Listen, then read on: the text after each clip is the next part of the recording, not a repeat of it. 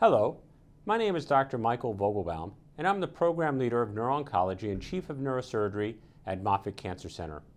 I'm happy to let you know that the Department of Neuro-Oncology at Moffitt Cancer Center is accepting transfers to its inpatient service from community emergency departments for patients with suspected brain tumors requiring timely, specialized neurosurgical oncology care.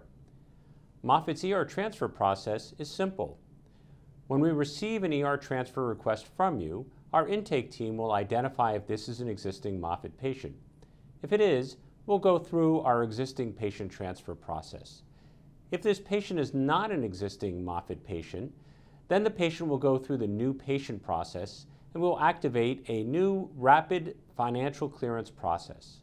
Once the patient is financially cleared, an on-call neurosurgery faculty will be notified immediately and they will contact you.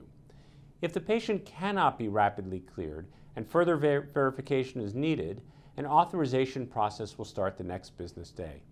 We anticipate that this will affect less than 10% of your patients.